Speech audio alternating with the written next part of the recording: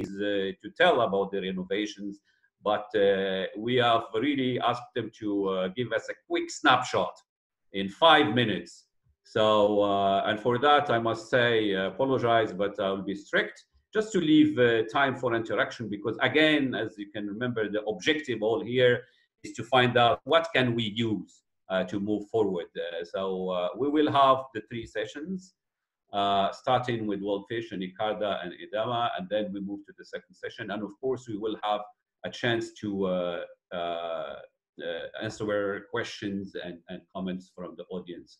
The questions we've asked the speakers are the following 3: is what are the opportunities and challenges, because these are all actors of innovation on the ground. How could these innovations help farmers and all consumers to deal with the current COVID situation? And finally, how could we, and the partners, what role can we play to facilitate the role? So again, as you all know the rules, please keep your mics and cameras off, and feel free to put your comments and your questions in the chat, and we will open the floor for discussion. And finally, at the end, we will ask you, all the audience, to pick up your 1 to 3 best success stories from what you will hear. So please pay attention to all the 8 presenters and pick up your best at the end. And I think this will help us have a better idea of what works and what doesn't. So without further ado, I now invite the first presentation from the WorldFish in Egypt, who are going to present their success story about the tilapia. So colleagues from WorldFish, are you ready? You can share your screen and start, and you have 5 minutes. Thank you. Okay, thank you, Rashid. You see my screen now? Yes, please maximize, put it full screen if you can. Okay. My presentation today is about climate smart culture of genetically improved tilapia. My name is Ahmed Nasr. I am talking with my colleagues Nabil, Ibrahim, and Karisa from Egypt. But this is teamwork and extended for 20 years. So I'm representing 20 years and 5 minutes, and teamwork from WorldFish Egypt and HU. As you all know, that aquaculture facing 2 critical issues. One of them is the limited resources of water and land, and the other is most of culture fish species is wild strain, which it didn't express fast growth, and this will affect on economics and profitability of aquaculture. For the relation of land, water, and land, we are discussing here 2 innovations together in one solution, which is the first one, climate smart aquaculture. Climate smart aquaculture has several advantages compared to traditional agriculture, because it's enable giving higher yield and to get higher yield per unit of land and water. And the issue here with the water became a critical problems for aquaculture farmers in Egypt and many farmers in not only in Egypt, in Africa and Middle East countries. So we tackle this issue as we reduce the water exchange. And also this increasing production enabling for food security to meet the growing demand by population future. Second, it's produce high quality fish. This is meet market demand and expectation for consumer preferences. Also, it enables capture of nutrients to use as fertilizers, and this reduces impact on the environment and either biosecurity. On the other hand, genetic selection program, this is a long process, started for 20 years ago. And in 2012, we tested generation 9. We're now in generation 15, 16. We tested generation 9 and we disseminated to farmers. The approach we adopted in dissemination, this is aligned 100% with the situation like we are now in COVID. So we take the strain from multiplication from genetic center pool in Abbasa to multiplication center, which is distributed geographically around the country. and multiplication center disseminate seed to hatcheries, commercial hatcheries in their regions, and the commercial hatchery sells the seed to farmers in their regions. So we adopted geographical distribution approach to reach wider areas. The principle of this system is of climate smart, genetically improved fish, is to intensify production only 2% of water volume in our ponds, and this means we crowding our fish in small area, and we're taking less. This will require less effort and to take care of them, and easy to monitor the fish in smaller part of the ponds. And at the same time, this system didn't require daily water exchange as traditional pond culture system in Egypt and many parts of the world. So this is really reduce water for aquaculture, and this is quite strategic with climate situation problem we have.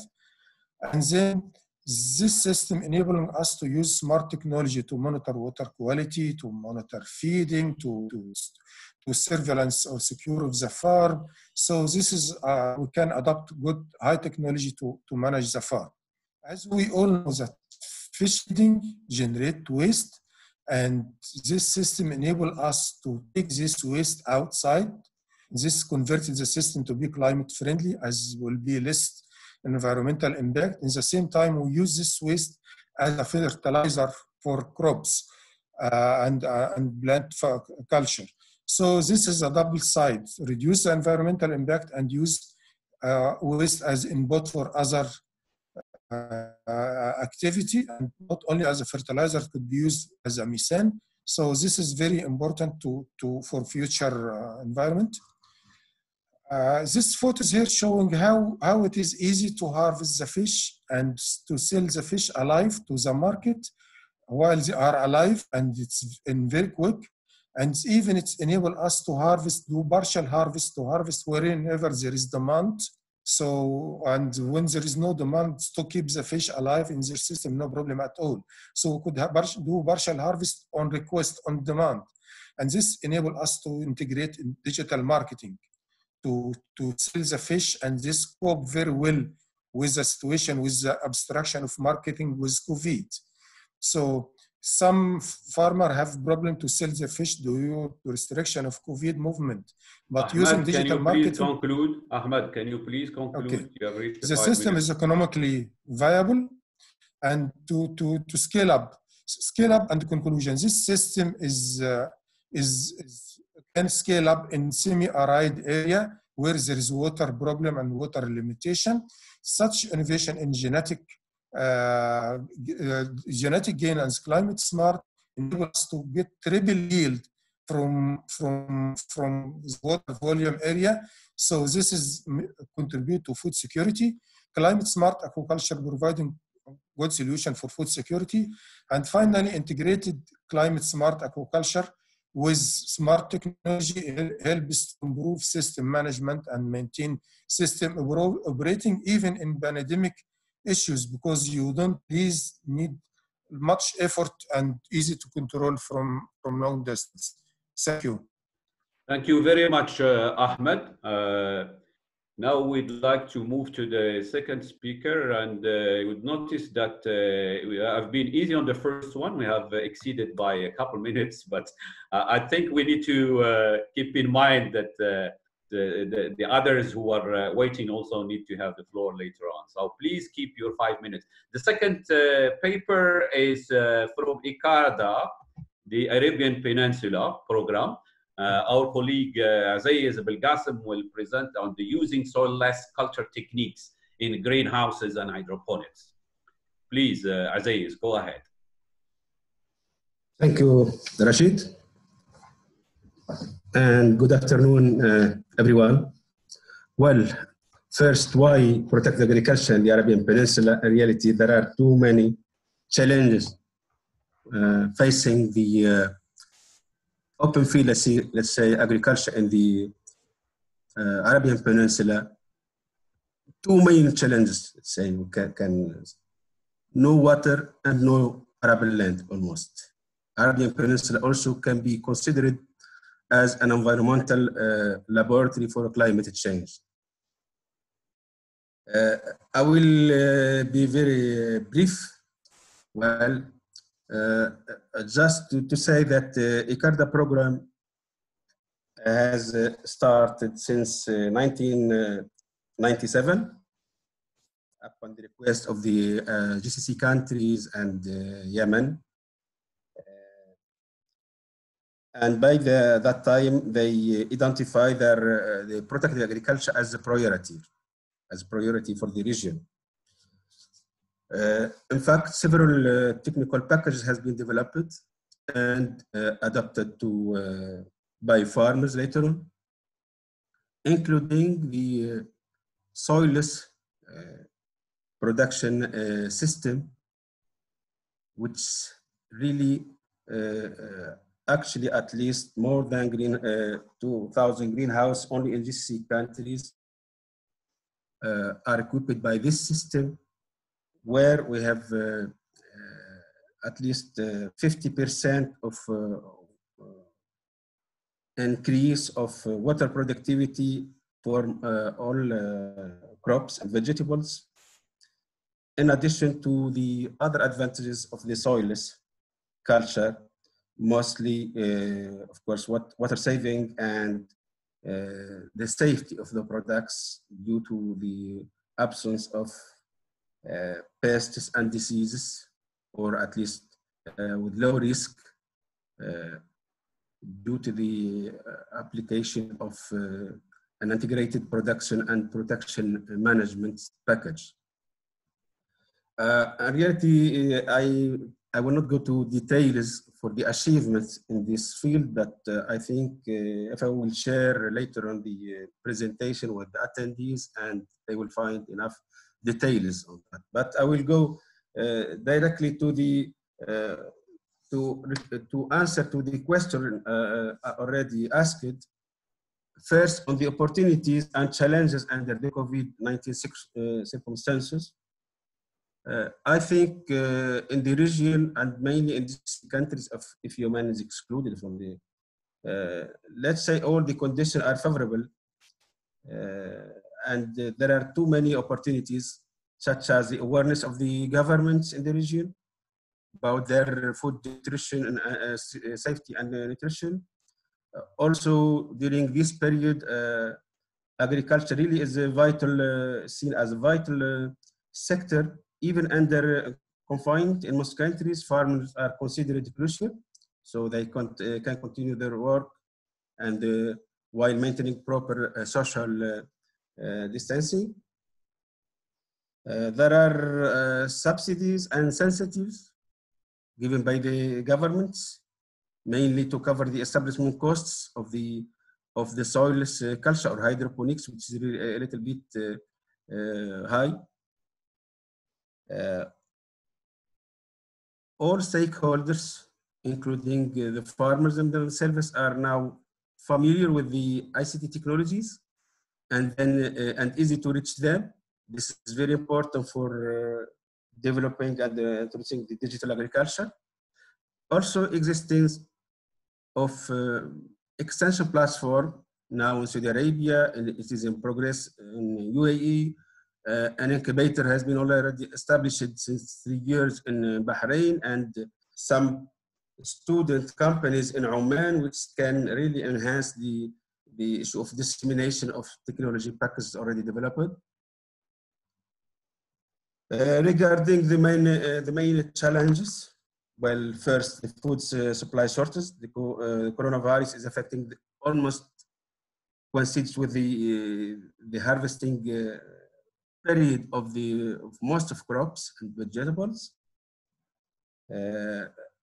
Another issue is the most of protected agriculture crops rise in few days, the example of strawberry, and near large number of laborers harvesting. It's also there's problem with impossible task during the social distancing. The post-harvest issues, also the supply and demand affect farmers in two ways, meeting the needs of customers and their own requirements for material, parts and supplies. And also the small farmers, our target of course, are not able to handle the temporary dips in sales and production. Regarding now the how could product agriculture help farmers and/or consumers face disruptive impacts? Well, first, product agriculture and greenhouses are well controlled in environment compared to open field agriculture.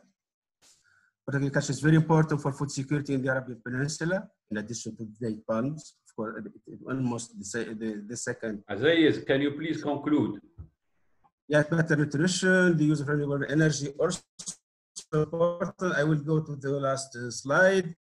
How about the role of FAO and its partners? I hear the partners. I think it would be ICARD and ICBA.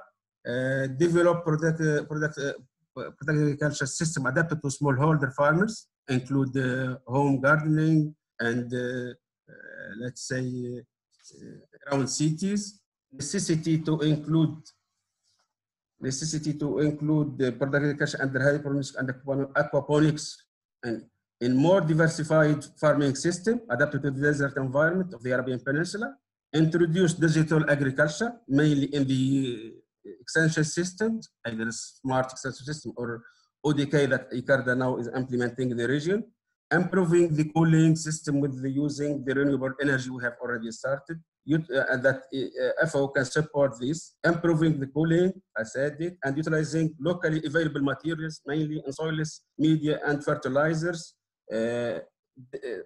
enhancing or providing the technical backstopping in terms of value chain, post-harvesting, and training and the capacity building of all stakeholders, including farmers. Thank you very much.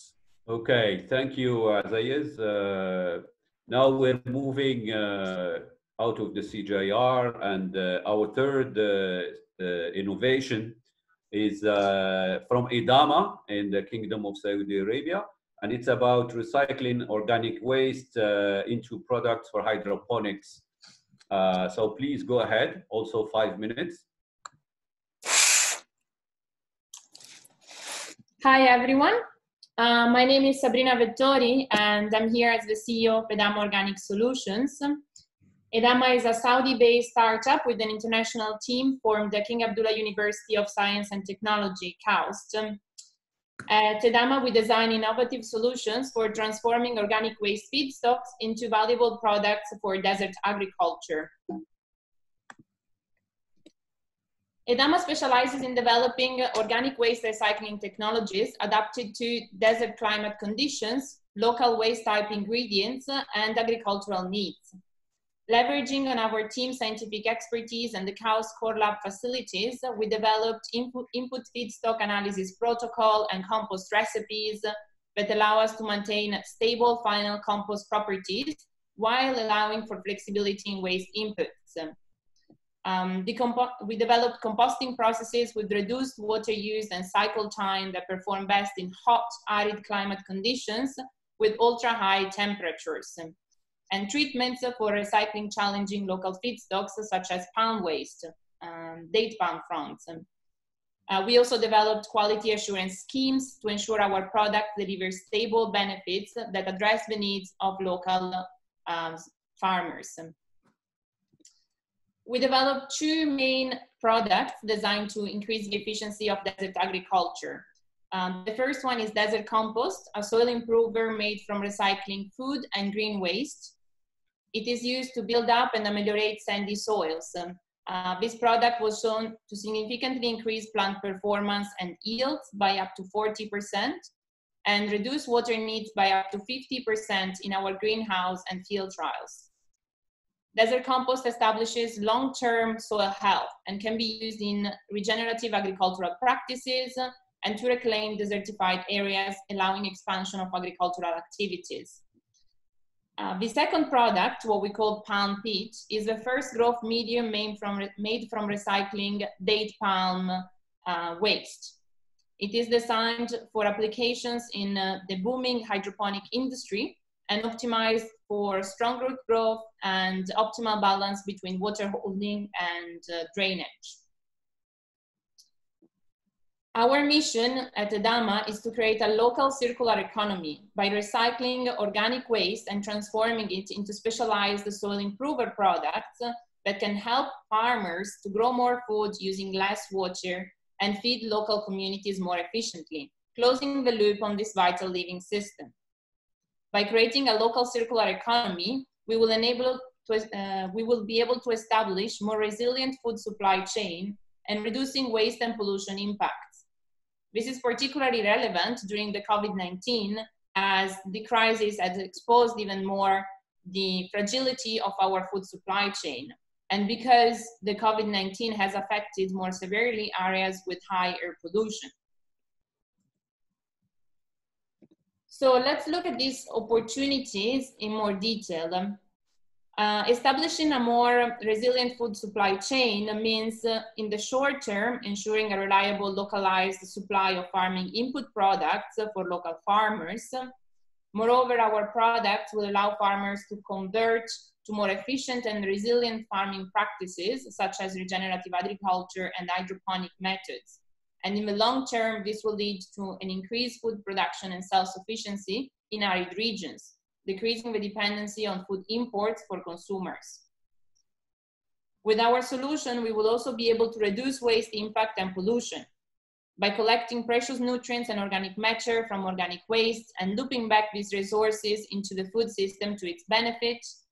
And by diverting waste from landfill, we also eliminate associated air, soil, and water pollution and the negative impact on public health associated with it.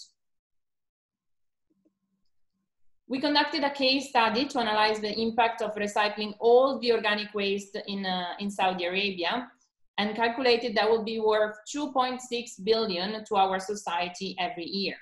This breaks down into benefits for food and water security, environment, and public health, which were identified as priorities, national priorities in the 2030 vision. Sabrina, can you please try to conclude as well? Yes, last slide. We started our journey at ADAMA about 2.5 years ago, and we initially built our system and tech proof of concept, establishing our first pilot composting facility in KSA, recycling about 70 tons of waste every year. And we're now officially in business, building a commercial scale composting facility with recycling capacity of 5,500 tons. In order to scale up further our production to national and regional scale, we're seeking help from the FAO and local partners to first raise awareness on our products and benefits for desert agriculture among the local farmers and agribusinesses. And second, getting access to source segregated organic waste in the food value chain, because local farms, agribusinesses, food processing industry, local supermarkets and produce stores, farmers markets, and so on are the biggest organic waste producers. And this waste is already mostly segregated. With that, I will conclude and thank everyone for listening. And please, if you have any question for myself or the rest of the team in the Q&A, I will be happy to reply. Thanks.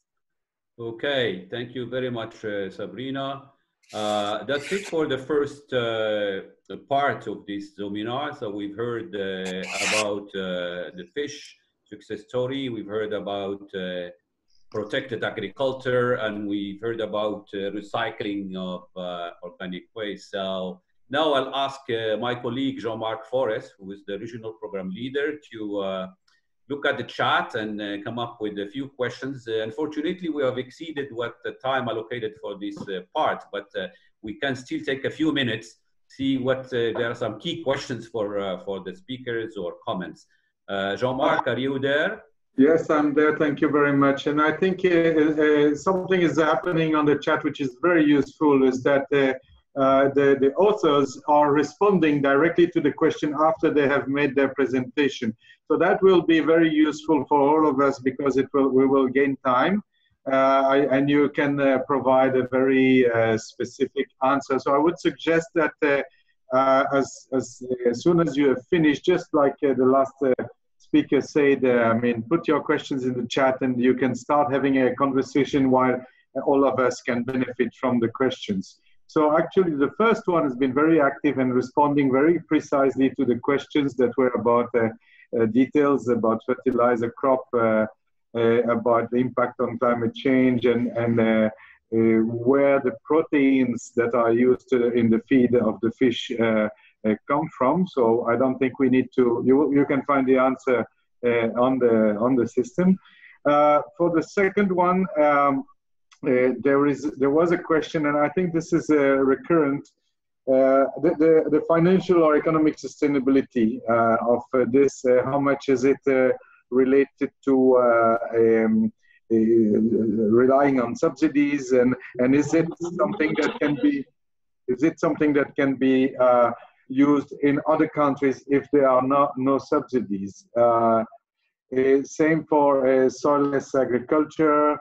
Then there are some comments interesting, because the topic of the day is obviously what does it mean in terms of COVID. So how to handle post-harvest processing with social distancing.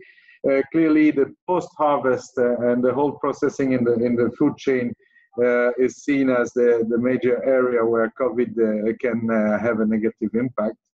One specific question, maybe if we have the time, somebody asked, what exactly is date palm waste? Then there were questions about whether the studies were done, but that was responded after in the presentation.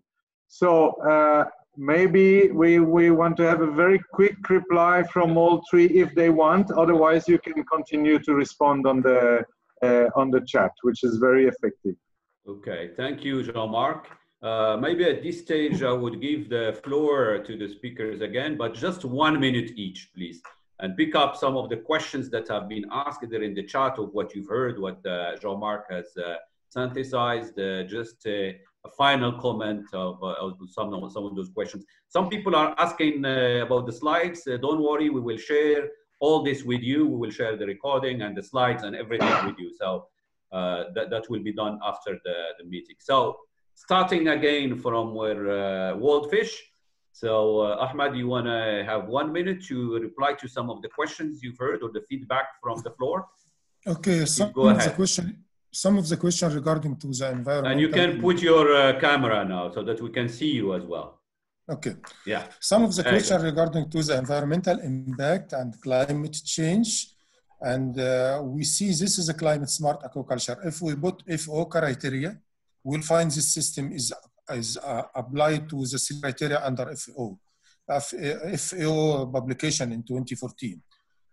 Regarding to the economics, we have done economic analysis for the work done in Egypt, but for short term, and it's economically viable to follow this system, especially with the water shortage, which is coming more and more severe. So we need really partner support. I know FO is supporting shifting to this system, and we need more support to shift to this. Plus d'appui pour passer à ce système.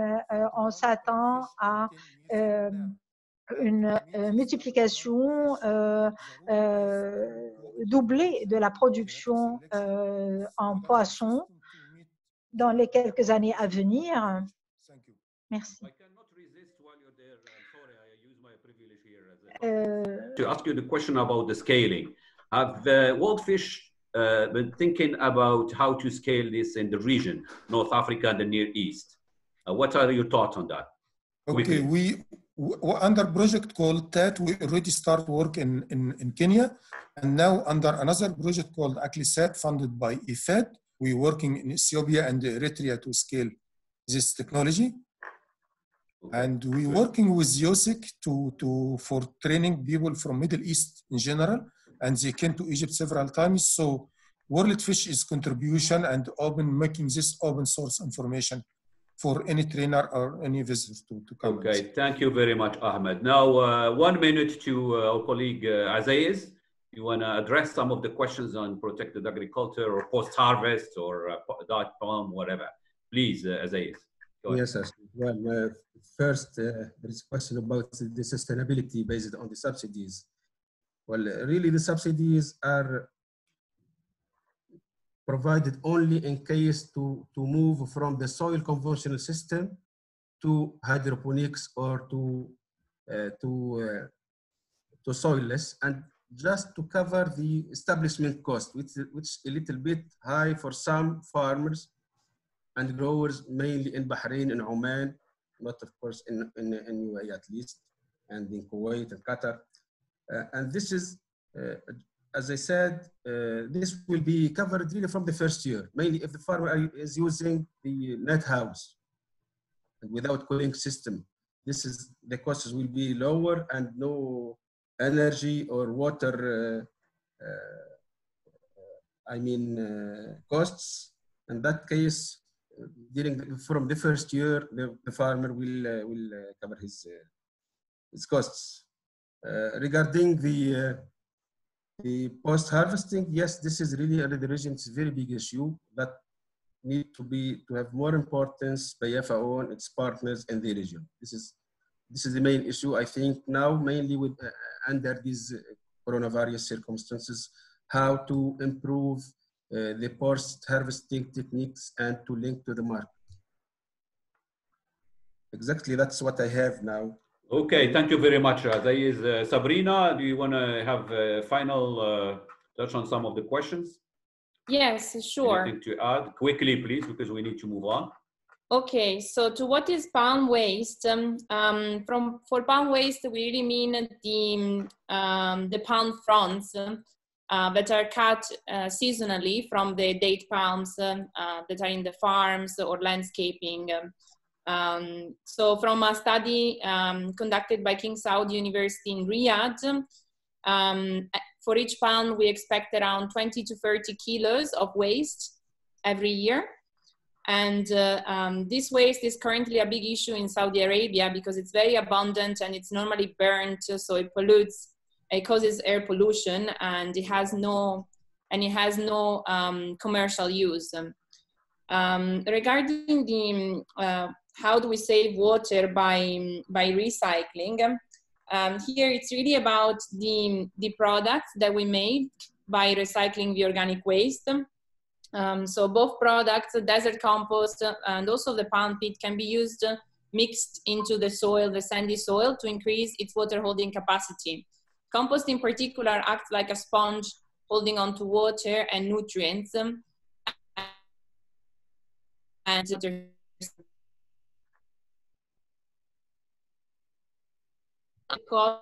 in the chat, so it's easier to put numbers in there. That's great. Now moving on, I think we're slightly late, but we'll start now the second theme, which is on e-commerce and how to link farmers to markets. And we have again 3 innovations there. We'll start from here in Cairo, Fresh Source, and then we have the chef from JICA, Japan, and Bashair also in Egypt. So our colleagues from Fresh Source, are you there? Can you start? 5 minutes also. Try to keep the time. Sure, please. no, we'll keep it short and sweet, so don't worry. Okay, and to all the audience, please make notes, and you'll be scoring all these innovations at the end. Please go ahead, Farah. So thank you all for taking the time. I wish we were got to meet in person, but this is better than canceling it. So with Fresh Source, we started in January 2019. Our goal, much like most of you, is to empower smallholder farmers. In Egypt, these comprise around 90% of all the Egyptian land. So they actually contribute a lot to the Egyptian economy. And we decided to build a mobile e-vendor of aggregates so we can connect these farmers to modern markets and provide last mile solutions as well. So the co-founders are me and my brother Omar. We both come from different backgrounds in finance, and he also comes in agriculture. Our team is very diverse, with mostly actually a lot of them were farmers themselves, and they worked with us to try to identify the pitfalls of the farmers, which are mainly lack of access to the market, lack of access to agriculture inputs, and those are the main things. We've been had a few features, so I added these links in so that anyone who's more interested to learn more can join our mission. And basically, what we've done for resilience in times of COVID-19 is that we need to support these farmers as much as possible. So we're able to actually try to find them other means of sales rather than businesses, because as you know, a lot of restaurants have shut down, so we're not able to sell their produce there. So we need to find other innovative ways where we can try to sell their products to manufacturers or exporters. By how we are empowering them is that a lot of them are from, obviously all of them are rural areas. They're not really aware of the health implications that come with COVID-19, so they might not be taking the right precautions. So we work with them more as partners to bring awareness to them and to their families on how to try to keep this issue to a minimum. What we believe that... Sorry, Farah, are you presenting other slides or just this one? No, just this. Okay, good. Go ahead, please. Okay, sure. So where we see the FAO, the major support is obviously they have a lot of information and a lot of just achievements in Egypt, especially with different grapes, where they were able to help farmers to export. So I think we need to work with the FAO closely to get their expertise and to learn from them on how we can actually improve the caliber of these smallholder farmers to try to increase their income. And that's it. These are our social media links for anyone who's interested to learn more about FreshSource. Thank you. Thank you very much. Keeping to the time and presenting all the information. Thanks a lot, Farah. Now, the second success story is the smallholder horticulture empowerment presented by JICA. So, Jiro, please go ahead.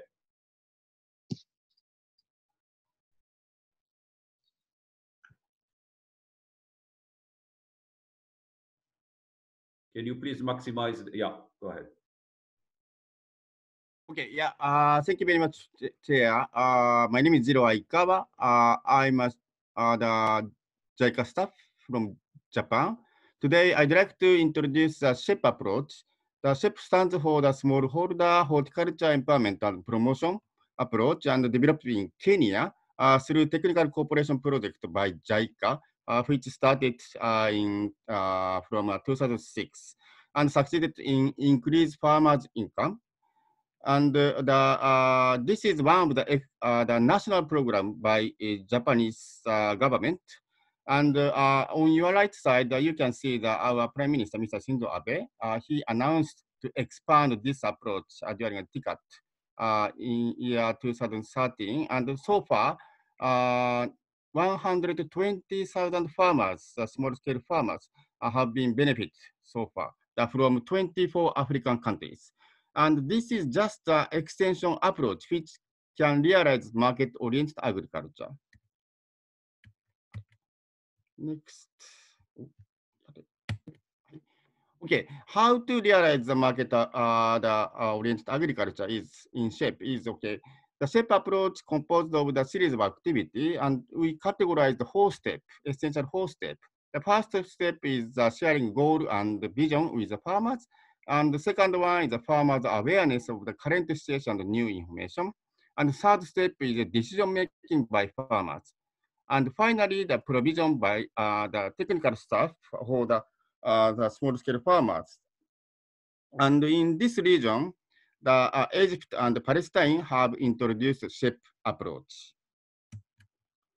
You can see from left side, even the women farmers in Egypt and also the Palestine, the women farmers enjoyed to conduct market survey by themselves.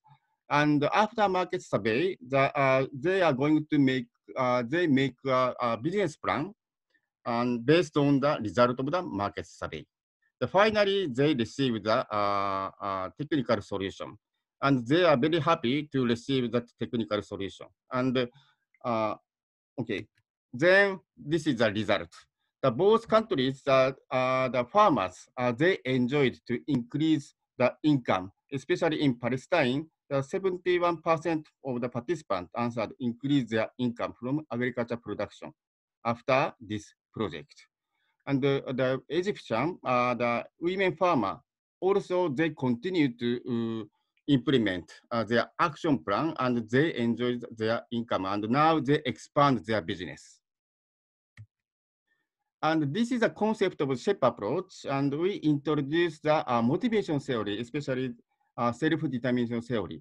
In self-determination theory, it was said that we human beings have the three fundamental desires: autonomy, competence, and relatedness. In SHEP, for instance, the farmers themselves desire the crop grow and to grow and make a crop calendar based on the result of market survey. This activity supports the autonomy of the farmers, and the competence and skill and techniques provided to farmers are very, very user-friendly and low-cost. Farmer can practice it immediately after learning. And related support is face-to-face communication between the farmers and market stakeholder benefit to build a trust situation. And the expansion in the SHEP in this region is okay. Last month, 2nd to 5th Can you of please March. conclude? Yes. Yes. Okay. Yeah, we conducted first SHEP workshop for Arabic country, and the participants from Egypt, Palestine, Morocco, and Sudan enjoyed lecture and discussion and field, as you see the pictures. This is the last slide. Okay, as I said, that the key point of our methodology is to build a trust situation between farmers and the market stakeholders through face-to-face communication. So honestly speaking, this circumstance negatively affected. But however, the farmers who are supported by SHEP approach have developed their capacity and become much more independent and resilient. And the majority of them sold their product at the local market very near. So negative impact were observed slightly better than farmers who engaged export or long distance or dependent farmers. So SHEP approach is a mid-term or long-term support measure for small-scale farmers in the regions. But role, the JICA have to work together with the developing partner, not only developing partner, but the NGO and private company. And JICA developed a SHEP game and the SHEP test. You can download through the online system. But the addition to that, we hope it's very much welcome if digital solution supplement to strengthen the linkage between farmer and market. We are very, very welcome if you provide us any ideas. This is the last slide. This is just a reference. And if you have an interest, please visit our Facebook or the YouTube and game. Thank you very much. Thank you very much, Jiro. And the third success story in this part is Bashair, which is also a platform linking farmers to markets and suppliers. So this is from Bashair, our colleague Dora Fiani. Please go ahead, Dora, 5 minutes. Thank you.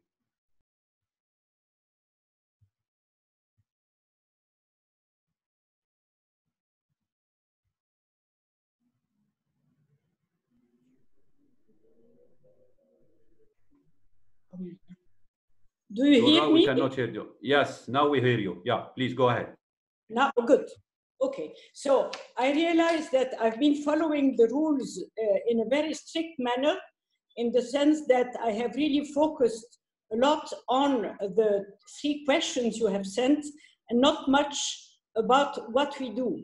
So I'll take 1 minute to say our approach to the use of ICT in agriculture innovation, because we believe that this is important to help all of you understand our approach to it and why we have deliberately adopted this approach.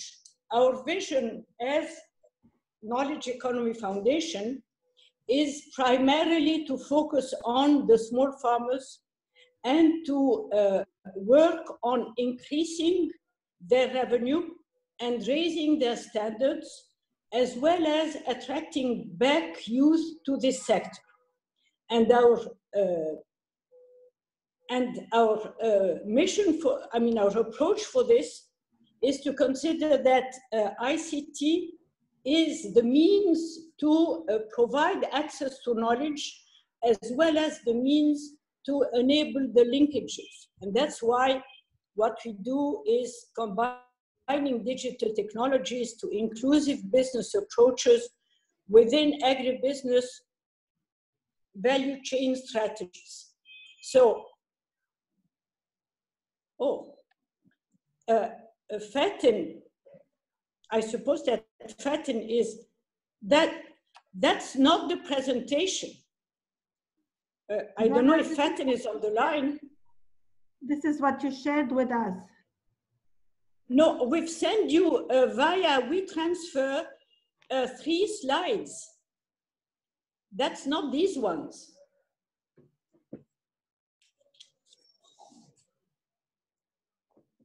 Oh la la. We have a serious problem here. Ahmed. Ahmed. Ahmed. Ahmed.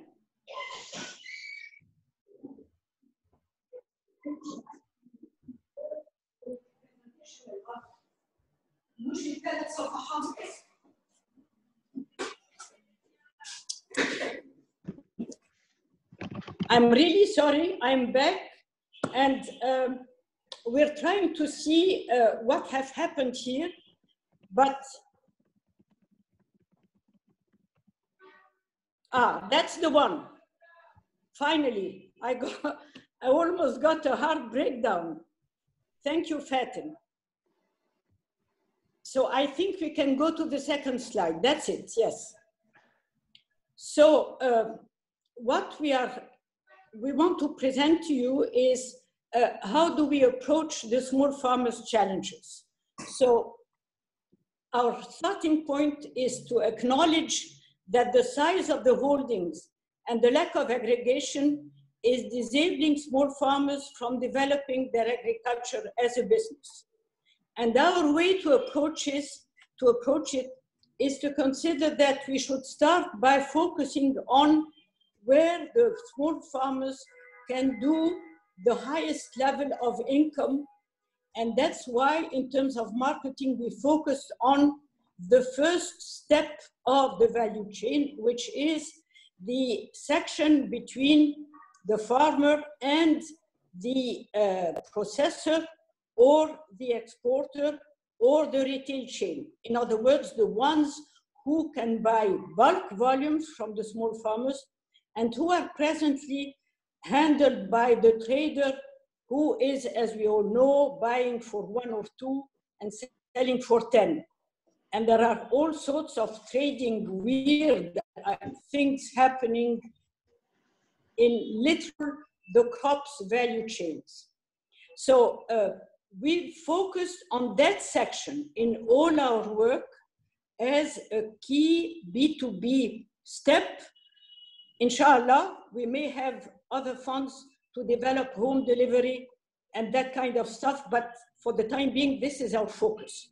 And so we're using marketing and the absolute need for the small farmer to improve their marketing, and through that, we bring in extension services so that the large businesses, exporters, processors, and so on, can then go work with those small farmers who have reached a certain level of readiness and therefore extension services. So each of our networks is based on this combination of marketing and extension services with the motto, good products, good marketing equal good products, or needs good products.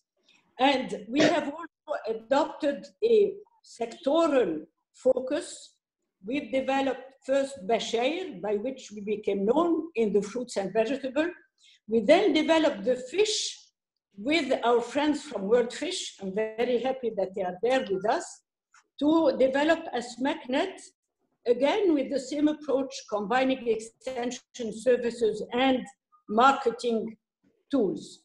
And we're preparing dairy, And we're going along that line. So as you can see, we've now reached a coverage of roughly 140,000 small farmers.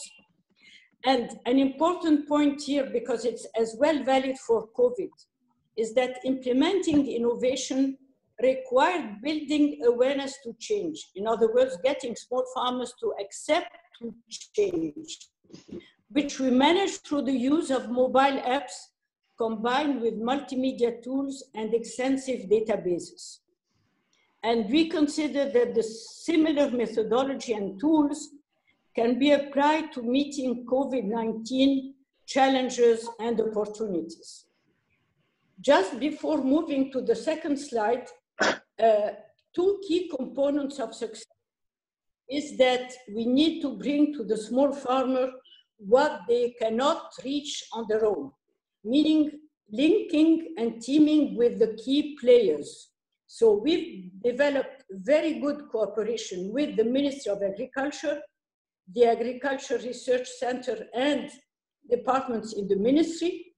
And we have as well built the same rapport with the key representatives of businesses, such as the Agriculture Export Council, because those are the key players in the sector, and that is the kind of linkage small farmers need. Dora, can you please conclude? Fatin, can we have the next one, please? Yes. Can we conclude, yes, please? I'll go very quickly. Yes. Yes. So here we're suggesting what could be the opportunities for small farmers in relation to COVID. One, there is a need of raising the awareness. Whether we like it or not, COVID is here to stay in a way or another. But there are two very interesting opportunities. Use the raised awareness to health and health food to start implementing food safety standards at the level of small farmers with traceability tools, so that we bring up on the market, in the domestic market, healthy food, branded, small farmer produced. And the same applies to the export markets. We're already working on this with the Bashir Pesticides Guide we've developed on mobile and the Farmer's Agenda. Quickly, maybe Fatin, the last slide. Yes, that's my conclusion. It's the suggestion about what could be the role of FAO and its partners, which we really see as an institutional role.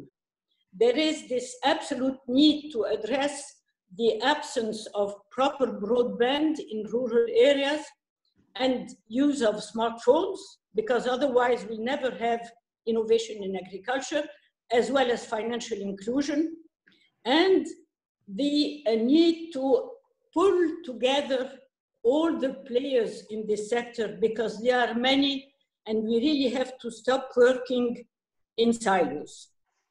The last slides, which Fatin was kind to add, is the linkage to our different websites and mobile, so that you can see what we produce. It's all downloaded free of charge. And thank you very much. Okay, thank you very much, Dora. Now, I think we're done with the second set of innovations. We've heard from Fresh Source and from Shep, Jaika, and also from Bashir. I will ask again to Jean-Marc to pick up a few. We're unfortunately running out of time for this session, but at least maybe a couple of questions, key ones for the speakers or comments. Jean-Marc? Okay, we are very quickly. You can all see on the chat that there has been a very intense debate that was more related to the previous session, but it's very interesting about the need to have a life cycle analysis and maybe to also look at these solutions together in a more integrated way. Everything is on the chat. Very interesting. The other things I will say a few of the questions that I've read them. Sorry, not all of them. They can rely to some of the presentations, and not necessarily a one-to-one thing, and some are more specific. In terms of many questions about, okay, in these initiatives, how much are we focusing on women, and on how do we encourage the youth to work more in that sector? How our farmer helped to improve the quality of the products? Then some questions, I mean, do you work with a farmer group, farmers organizations, cooperatives? Some requests on details of delivery funding, and then in terms of more specifically to the extension example, what extension tools are used, and again, what is how is the strategy to reach out to women farmer? I suggest you pick one question and answer, and the rest you can do on the chat again. Okay, thank you very much, Jean-Marc. And maybe commenting on some of these questions, but also, if possible, all the three speakers to tell us a little more about the current situation, the COVID. How's the innovation surviving the current COVID, and what kind of solutions practically can it bring? What's your insight on this, on the way forward? And this is the current COVID-19 situation. So starting again from fresh source. So Farah, you there? Can you comment, please, on some of these, or also on the current situation? Yes, for sure. So what we've seen with the COVID-19 is the biggest impact that we've seen is actually the two things. So firstly, Ramadan is a low season in general for fresh fruits and vegetables, because people just in generally spend their money on desserts, because that's what they're used to. So that, coupled with the curfew from COVID-19 means a lot of stress on the sales of these supermarkets and of these retailers, and also stress on the farmers being able to deliver their produce on time before the curfew. There's a curfew between governorates now. So the most thing that we've been able to help them with is logistics, and that I think is going to be the most thing that they need going on. Okay, thanks a lot. And maybe a final one, what kind of assistance can the international organizations, including FAO, help these innovations to move on and scale? Any ideas on that? Yes, so I've been closely actually following FAO, and a lot of our business model is based on the studies that the FAO undertook in Egypt. As I mentioned before, they do a lot of really good work with enhancing the capabilities of these farmers, and also women inclusion.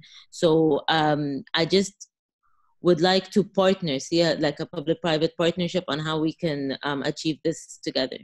Okay, thank you very much, Farah. Jiro, any final comments? Also addressing some of the comments from the floor. Yeah, thank you very much. Yeah, as I said, this COVID-19 very seriously affected to our farmers. As far as I'm concerned, according to the voice from my counterpart who are still working together with the farmers, they said our farmers are little bit slightly better than the other farmers. The other farmers, they are still how can I say, waiting for some service. But our farmers, they are independent, and they sell their product at the local market and the short distance. So still the consumer are there. So they want to buy the produce from the farmers. So the situation is there. But as I said, this COVID-19 strictly affected to our farmers. And I'd like to add one point of the women's farmers. Yeah, we supported the women's farmers because the women's farmer is very, very important. But in the Egypt, they don't want to sit together with the men and female farmers. So we separate the training are there. And the market survey is one of the keyword of the key activity of the SHIP approach. So main farmers, they visited the market at the city center, but it's difficult for the women farmers to visit there. So we recommend them to visit the adjacent, the neighbors, and they surveyed. And the Egyptian women farmers, now they have a pottery or the bakery according to the market needs, and they made a business plan. So we have another setup for the country basis. Yeah, this is my answer. Yeah, thank you, Jiro. And Dora, any final comments, especially on the current situation? Dora? Is I can see it's still there. Can you unmute? I'm here. Yeah, okay. Go ahead, please. Okay, because you were unmuted. Okay, do you hear me now? Yes, we do. Good. We do. Please go ahead. Thank you. So, well, I have several answers. One is that, in general terms, farmers continue to work because they have no choice. The ones who have a coming season there, well, they continue to work, they prepare the land, they go on buying the seedlings, and so on and so forth. So, in what concerns COVID specifically, definitely we need to address the need to send them all the information, all the recommendations, as well as the facilities we can provide to them in what concerns their own health, their family health, and the immediate action they can take in what concerns their ongoing activities. But we have to be realistic. They are not going to change their ongoing activities because that is their money, their monthly income. About the questions which came up for us, we use a mix of systems. We work with cooperatives to facilitate our access to the farmers, and a lot with the Mudirat Zira, who represent the ministry in the governorate. But the contracts with the businesses is most of the time through types of contract farming we have developed, and we are now promoting the setup of groups among farmers to join forces into buying common facilities and signing aggregated contracts. We're doing this for the strawberries value chain, and we have succeeded in organizing groups of small farmers on that basis, because there is this attraction which we have already started to tap even before COVID, which is the export market and the higher income from the export market, which does indeed manage to convince the farmers to do what they are not used to do, which is to work together. Okay, thank you very much. Thank you. Because we've also had... Yeah, thank you, Dora. I think you can also please use the chat to answer some other specific questions if you want. And I invite all the speakers to please take a look on the chat, and if you see there any relevant questions to your innovation, please reply to that. And we, of course, this is an ongoing discussion. We are not going to solve it all today, but for the time we have today, we want to give a chance to everyone. So now, thank you very much, Dora and the whole team. Now, let's move to the third theme, which is on digital. We've heard already about digital extension somehow in the previous one, but now we have two more to hear from. We have AHMINI from Tunisia, which is for women farmers' access to social protection schemes, and also ATTAISSIR from Morocco. And I must say here that presentations will be, I believe, in French. So please pay attention. On the screen, you have down an option, basically in Zoom, where you can put either French or English.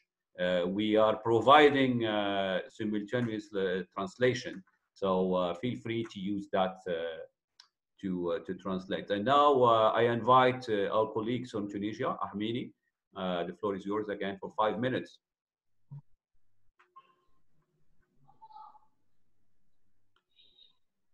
So, is Mr. Khalifi is there? En français? En français, je pense. Bonjour. Yeah, bonjour Meher. Please go ahead. Je vais passer la vidéo. Je suggère qu'on laisse la vidéo à la fin si possible. Mais enfin, c'est à vous de voir. Mais 5 minutes. Hein? OK, OK. Donc, les slides. Okay. OK. All right. Donc, bonjour à vous tous. Merci d'avoir participé à faire réussir cet événement. Je suis Meher Khalifi, je suis le fondateur de la startup AHMINI, c'est Protège-moi, la nouvelle connexion sociale. AHMINI vise founder of this startup AHMINI to provide social security to all women working in agricultural sector in Tunisia. There was the initiative by the ministry in Tunisia in 2016 showing that a great part of Tunisian women don't have access to social protection, and the Maher, peut-être tu pourrais maximiser l'écran, s'il te plaît. Meher, kindly enlarge the screen, please.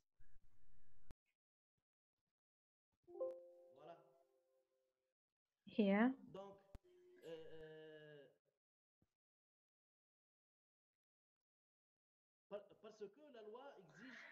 As by law, social security is a provision or a requirement in public hospitals, and this was the case of my mother, who was attacked by colon cancer, and I witnessed the suffering of my mother, and I lost her in 2016, given the inequality that prevailed, which made me change this unfair reality. The appropriate legislations were necessary,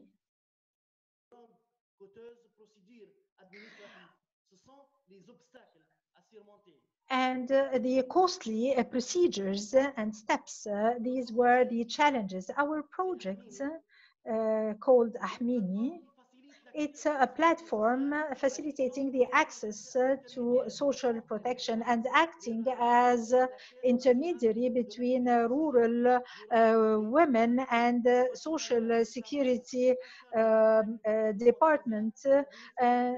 After great efforts with the ministry, we managed to have this possibility, and now the rural woman has her right to social protection in Tunisia, and women don't need to go to the headquarters of the national department downtown and bear the high costs, because now AHMINI facilitates the affiliation and the payment through this application, and we gather all women in rural areas. We have their contacts, and through this technology we have this step of affiliation that is finalized with a card with showing the affiliation number to make the payment by mobile, and each woman pays by through her mobile phone.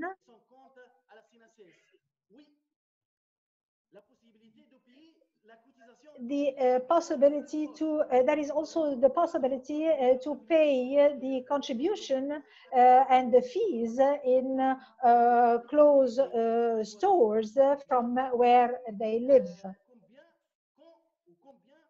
and they can choose how much and how they can pay. So they save the transport cost, and through AHMINI provide women with their right to dignity and guarantee their access to health care. AHMINI has managed to change the law providing access to rural women to social protection, and now we have more than 15,000 women affiliated to our platform. And we managed to change more lives and save more lives in collaboration with the ministry, and we organize awareness campaigns, and we are offering assistance. And now that there is the COVID-19 pandemic, there is no possible transportation between rural and urban areas, but through this platform, rural women can send SMSs that can be actually converted into a set of points at the food seller points. And today we are planning along with you our internet platform to save the rural women around the world. Thank you very much for your kind attention. Also for keeping the time. Now, let's move to the last presentation from ATTAISSIR and COSUMAR from Morocco. Sorry, say it again. Il y a un vidéo, voilà. On peut passer le vidéo? Can I suggest to hear the last presentation, and then if we have time, we put the video in? Would that be okay with you? Just to make sure that we have a... Okay. Okay, so now let's move to the final presentation from ATTAISSIR and COSUMAR. And then please to the whole audience, please make sure to comment on the 8 success stories. Put the 1 or 2, 3 ones that you prefer. You can rank them 1, 2, 3, or just have those that you think are most relevant. Thank you. Okay, so our colleagues from ADA and COSUMAR, are you there? Vous êtes là-bas? I think it's also going to be in French. Oui, bonjour. Mariam, Saïda, okay. Please go ahead. Oui. Ok, je vais commencer, je vais introduire donc en anglais comme convenu, et M. Shafiri va partager la présentation. Donc, hi everyone. First of all, I would like to thank you for organizing this important event. That's even better. Okay, go ahead, please. And I'm very glad to take part in it. Can you share your screen? Saïda? C'est M. Shafiri qui va le partager. Okay, we're going to be too to present the ATTAISSIR program and its positive impact, especially in this period of when the COVID-19 is disrupting the world. Mr. Shafiri, who represents the COSUMAR group, and myself as a representative of Saïda, we're not hearing you. Hello? Oui? Hello? Hello? We are hearing you. Well, maybe it's just me. I cannot hear. Does anyone else? Can you hear? We hear very well. Yeah, we're going to hear. We're going to hear. Okay. All right, I will continue. Mr. Shafiri, who represents the COSUMAR group, and myself as a representative of ADA, Agriculture Development Agency, which is under the supervision of the Ministry of Agriculture of Morocco. Indeed, the ATTAISSIR program is undertaken by the aggregator, the COSUMAR group. The aggregation, which represents an innovation that was introduced by the Morocco Green Plan, consists of a model of organization of small farmers around private investors or professional organizations to overcome the pour surmonter les contraintes tout en assurant que les agriculteurs agrégés ont la possibilité de also financing and as well as accessing to internal and external markets. The Morocco Green Plan set mechanisms to facilitate and encourage aggregation by the establishment of an appropriate legal framework, a law on agricultural aggregation, and a specific incentive system for aggregation projects. The aggregation project undertaken by the COSUMAR group is one of the most important aggregation projects in Morocco, which concern more than 80,000 sugar beet and sugarcane farmers, especially smallholders farmers, in over 5 regions in the Kingdom of Morocco. The project is also characterized by a global integration from upstream to downstream of the sugar sector and of all links in the value chain of this production. I shall now give the floor to Mr. Shafei to present ATTAISSIR digital solution and its usefulness in this period to overcome the constraints linked to the COVID-19 pandemic. Okay, thank you. Mr. Shafei. Okay, thank you, Saida. And now I know the mistake when I was muting, basically. So those of you who couldn't hear, you have to unmute original audio. Sorry, we're learning how Zoom works.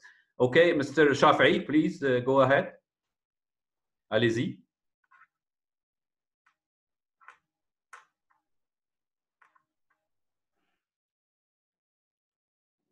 Bonjour tout le monde. Vous m'entendez? Bonjour. Oui, on vous entend. Allez-y, allez-y. Je vous remercie pour nous avoir invités à cet important seminar pour parler. This important seminar to talk about this important aggregation and the project and how it was used to address this COVID-19 pandemic. Well, very briefly, I'm trying to scroll the slides, but I can't do it. Well, very briefly again, I will be presenting the COSUMAR group. Unfortunately, I cannot scroll down the slides, the screen. I don't know why, says Mr. Shafei. Can you see the new slide now? Okay.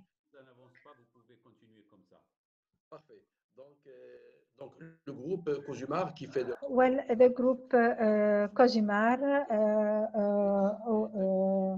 works in raw sugar refinery, sugar beet and sugar cane, is working with 80,000 farmers producing 5 million tons of sugar crops with 1.6 million tons of white sugar production and 5.2 thousand tons of white sugar export.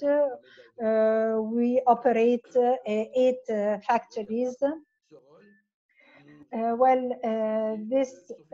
Under this role, we have tried to further develop on the technical and the financial aspects, as well as the social aspect to ensure the social protection of farmers. The digitalization of the agricultural sector concerns the upstream part of the industry, concerned with an investment of $1 billion US over the previous 10 years. The digitalization project is a part of this action, and it enables the mechanization of this system for 25 systems, agricultural systems, with all stakeholders, including farmers and agricultural advisors, as well as distributors. In figures, in 2019, we had 54,000 farm cards. Excuse me, Mr. Shafi, if you can please summarize. Well, in order to address the COVID-19 situation, we have all the transactions done remotely through SMSs. All programming are done remotely from the order to harvesting until the payment. No physical appearance is required. And we have minimized the risk of exposure to COVID-19 as much as possible. Some measures were undertaken, briefly detailed in the slides, and we adopted a social responsibility policy to ensure prosperity to everyone. And during COVID-19 crisis, the digitization helped in the protection of farmers and in the maintenance of sugar industrial activities.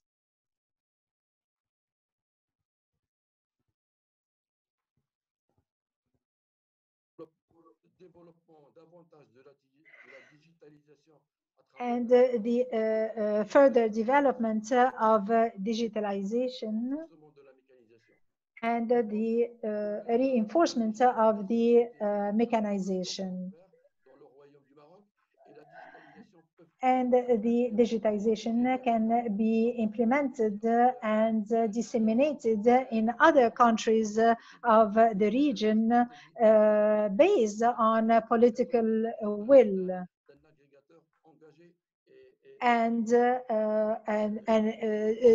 it requires the involvement and the contribution of navigators.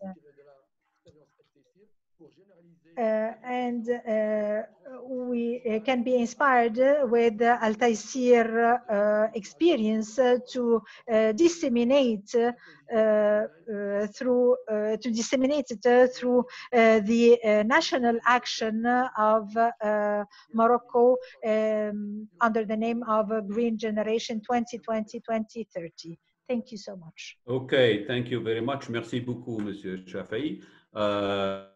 We are running out of time again. It's already 1:30, but I hope you have all enjoyed these 8 success stories presentations as much as we did. You can see a large panel of applications. Now let's open the floor again. Jean-Marc, if you could pick up a couple of questions for the 2 speakers, and then we take it on from there. We see if we have time, we can show the video from AHMINI. Lots of questions. And I hope there will be a continuation of the discussion offline. For the first one, one question: is it free of charge? One comment is really it was very important to work on the legal framework. And then one question, given this is related to the national social security. How reliable? How do they manage to make this app reliable, sufficiently reliable for an exercise like this? For the other one, a question on how are farmers trained on this? And then also a question that goes beyond this specific application. What is the situation? How do small-scale producers in the countryside, in the rural area in Morocco cope today with COVID? Maybe not those who are not a sugar producer. Okay. I will stop. Okay, thank you very much, Jean-Marc. I think I will take the privilege of facilitation again. What I suggest to our colleague Maher is that I will show your video at the end to close. But before that, we will give 1 minute to Ada and COSUMAR to comment. Would that work for you, Maher? Because you have, I think, a 2-minute video, and I think it's a really exciting story what's happening with AHMINI. So we will end this Zoominar with that. If everybody agrees.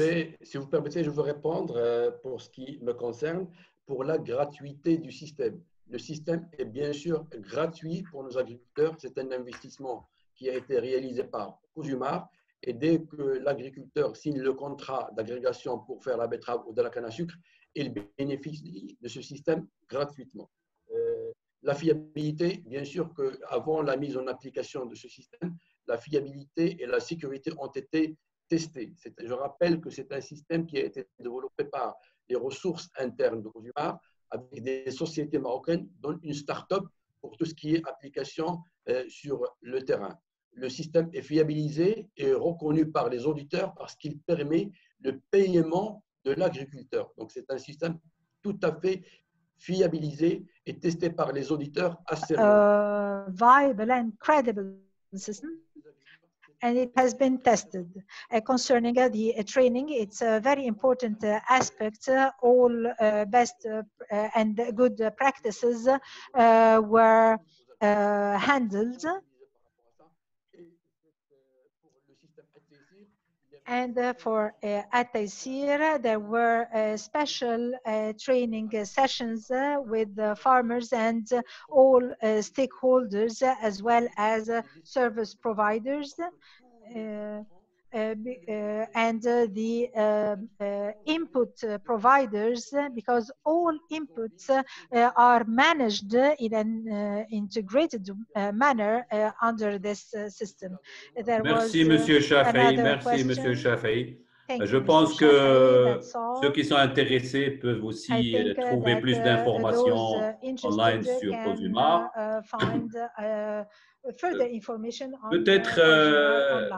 Peut-être juste une question très rapide pour Madame Saïda de l'ADA. Dans quelle mesure l'ADA essaie de généraliser ce modèle sur d'autres chaînes de valeur, sur d'autres commodities? Model on other value chains. Yes, Mr. Rashid, I will reply in French. Well, actually, as I said, COSUMAR project is a leader in terms of digitization.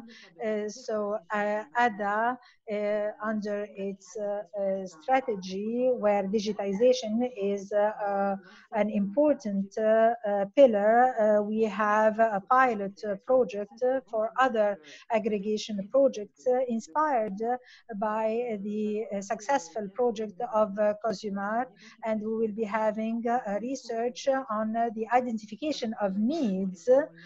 And as aggregation is an important tool, so there will be a study on the aggregation under the digitization at different levels, especially in digitization that we count on very significantly. Okay, merci, Madame Saïda, and I want to thank also all the speakers and all the innovation. I'm sorry, time is lacking, and we had all exciting stories, but I'm sure you will have a chance to follow up on some of these. in questions. For all participants, please make sure to insert your choice, your best 3 innovations from what you've heard today.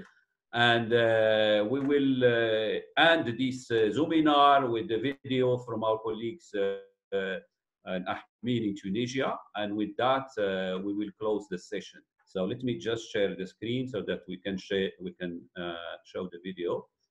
And thanks again for everyone for the participation.